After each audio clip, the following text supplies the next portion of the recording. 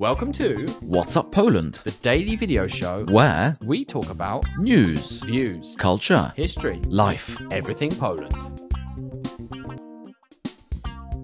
Okay, John, I'm sure you've probably seen news reports of an incredible discovery on the former site of the Warsaw Ghetto about this previously undiscovered bunker, which was accessed by builders who were building a new residential apartment block. Exactly. And there was a story that appeared in a Israeli press organization about this, and they said that it's kind of like the building was being rebuilt over the ghetto. I think it's fair to say that actually the rebuilding took place a long time ago, and this is just a new apartment block that was built. But clearly they've done some work in the ground. Some digging, exactly. And the builders on this construction site actually came across 10 small black leather boxes containing scrolls of parchment inscribed with verses from the Torah, and I'm just quoting with the story here, and worn during weekly morning prayers, that were hidden behind a stack of books and weapons. Weapons, yeah. So obviously in the Warsaw Ghetto, people were under no illusions about what was happening over the months and then years of the horrible constriction that the Nazi Germans placed on the Polish Jews that were living there.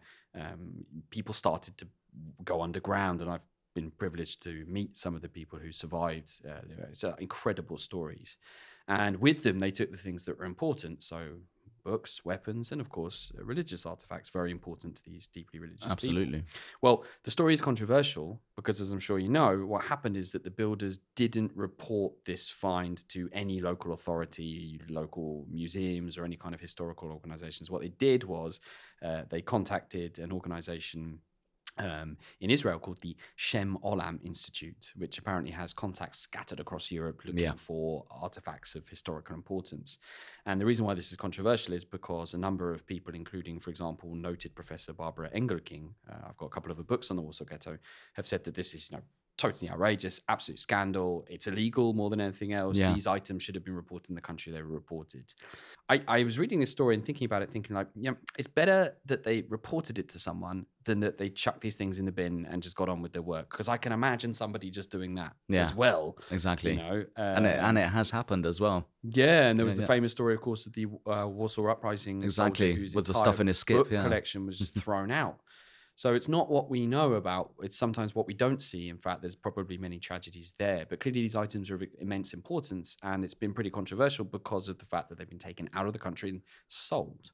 Well, I mean, that's the thing. You have to remember that in Poland, if you have anything of a historical importance or antiques, for instance, you're not allowed to take them out of the country without prior permission. So it's not, I think it's more of an administration thing. Of course, like we are talking about kind of major historical artifacts from the Warsaw Ghetto. And as far as I'm concerned, my personal opinion is that they should stay in Poland as well. And they should be,